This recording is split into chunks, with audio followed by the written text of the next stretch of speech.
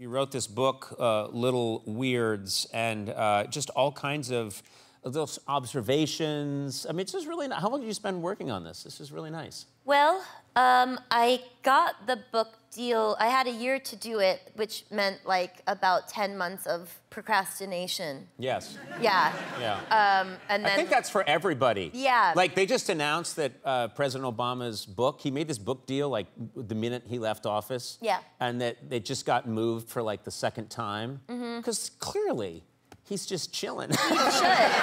Yeah, he should He's chill a out. human being, and Yeah. he's chilling, and, you know, maybe he's just like, I don't know, I want to get high. I don't want to get, you know. That's right. Where's your book? You'll get your book. Yeah, I mean, I would never dare to compare myself to Barack Obama, but in terms of wanting to get high, I was like... I hear it all the time. Call me one of our coolest presidents, but I want to get high. Yeah, I want to get high. So, so I sort of wrote it by myself on Martha's Vineyard in my parents' empty house, and I really kind of did it over a couple months. Right. Yeah, just like an emotional. You know, you do say you write about your dreams, and your dreams are quite strange, quite weird. Yeah. But in a very specific way. Yeah, in that they're disappointing and boring. Well, you take it from here. Sure. So I was having a series of dreams that were like exceptionally boring. In the book, I write about a dream where I'm waiting in line for a sandwich, and that's it. That's it? Yeah.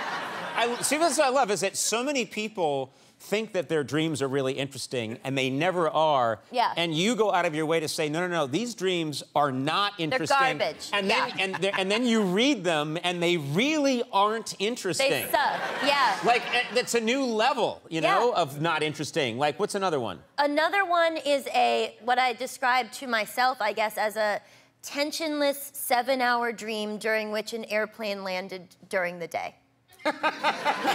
And it landed just fine. Yeah, and the message of the dream is nothing cared that nothing cared. Not great. No. Not great. Not great. In the sandwich dream, it's like, at least I could get to the end of the line. But you never do. No, I don't. No, I don't. Do you know what the sandwich is that you want to get? I usually want the same sandwich. Yeah, but the sandwich in itself isn't that exciting. It's just like turkey and mayo and lettuce and hot sauce, American cheese. So the sandwich is just a sandwich? Yeah. Yeah, the sandwich isn't like a treasured chest made out of bread with like my rabbi's face coming out of it being like, no! It's like, that's what it is. And the worst part is that, or the nicest part, whatever, my fiancé, like every night has these like gorgeous, mythical dreams. Like what?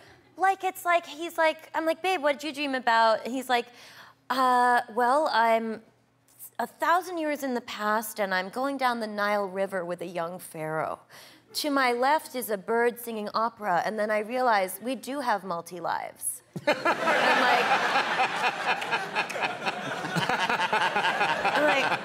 what? And he's like, what about you? And I'm like, I tripped on the peanut, and I fell down. Like, bad. Wow. Yeah. Your fiancé sounds like he's a centaur, like a magical creature. He kind of is, in a way. It's sort of the thing where, like, when I met him, I was like, don't spook it. Like, don't do anything to make him, like, run back into the enchanted forest. Right. Yeah. Right. Yeah. Well, I can't wait to meet him. Yeah. I'm sure I'll be invited to the wedding. I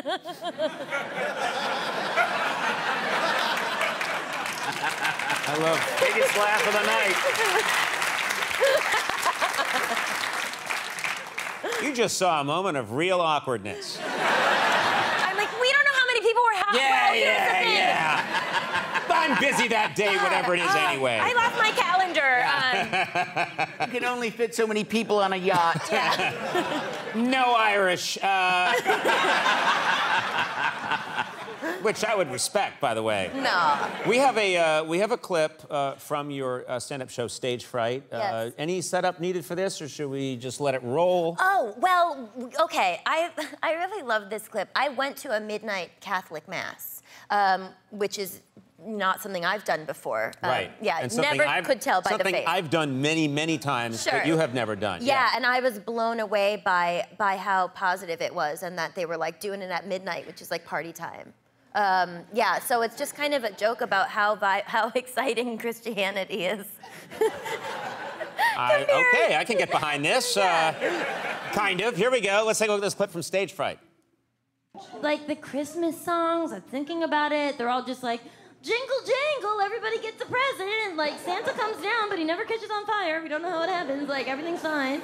We never worry. That's not in our culture. Like, and like the Jewish songs, like the happy songs that you sing before you open your Barbie van or whatever you're lucky enough to get. I got the Barbie van. Like, those songs are just like, they tried to kill us in the past. They're gonna do it again. Rest for just a moment. There's only one drop of oil for 1,000,000 people.